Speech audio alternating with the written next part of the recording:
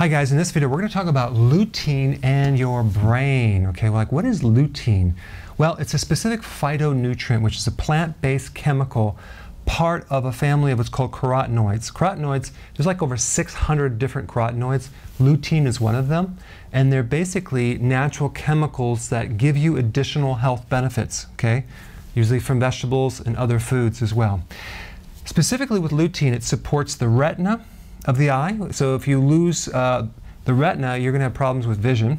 And the retina is like the back part of the eye, equivalent to film on a camera. Okay, so it's photosensitive. And then the brain.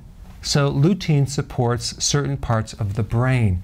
So if you have dementia, Alzheimer's, you're probably deficient in lutein. And also lutein would be good as a preventative measure against cognitive degeneration. The brain apparently sucks up more lutein than any other phytochemical. And so it supports cognitive, it crosses the blood-brain barrier, it's protective, it's also an anti-inflammatory. It's in kale, spinach, collard greens, romaine lettuce, Swiss chard, egg yolk, yellow, orange, and green peppers. Anything very colorful, it's in there. Now, one of the things that I consume is a lot of kale. This is my blender, and I just wanted to show you how much kale I would use when I blend it. So I take about this much out of a blender. I'll fill it with water, and I will also add, I like blueberries. These are wild organic blueberries, Trader Joe's. I'll put about maybe a half of a cup to a cup of blueberries in this kale shake. I fill it with water at the top. I usually freeze the kale so it comes out a little bit better when I blend it. It's easier to blend because it breaks up easier. And then I'll also add about 1 to 2 serving size of the wheatgrass juice powder just to put the icing on the cake. And then I'll add some lemon juice in there, probably an ounce.